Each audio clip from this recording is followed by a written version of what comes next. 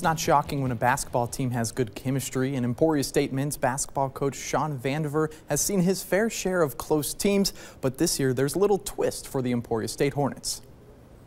The Hornet head basketball coach is a towering figure on the basketball court. At 6'10", that's no surprise. Let's go.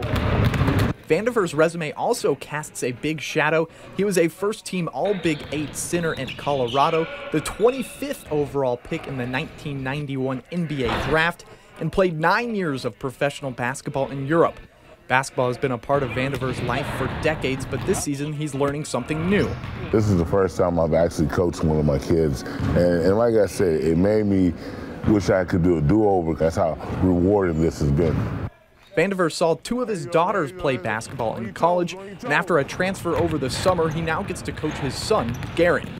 And when I told my dad, we had a long discussion about what I had to do to be a basketball player. So that summer, I just dedicated myself to losing weight, running, making that stretch isn't over. And when I came here, I kind of told myself to do whatever it takes to see the floor and stay on the floor. Nice, nice, nice. Who's up next? Garen has scored in double figures in 7 out of the last 8 Emporia State games. I mean, I'll be honest, the selfish part is the coach supersedes the dad. It's like, yeah, you know, play well, help me win games. But it didn't start without some tough love. Second day of practice, he forgot where he was at, and he said something to me, and I snapped at him, and I ended my little rant with, I don't care who your mother is. You're going to do things my way. And we've been good ever since. Playing for my dad, I knew nothing was going to be easy.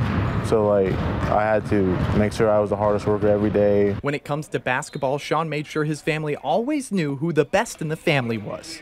The proudest thing I always tease my 3 oldest kids is they never beat me in a one-on-one game. So I'm officially retired now. The knees are gone. They've lost their opportunity. If they couldn't beat me 3 years ago, it ain't gonna happen again. My oldest sister was the closest out of us 3.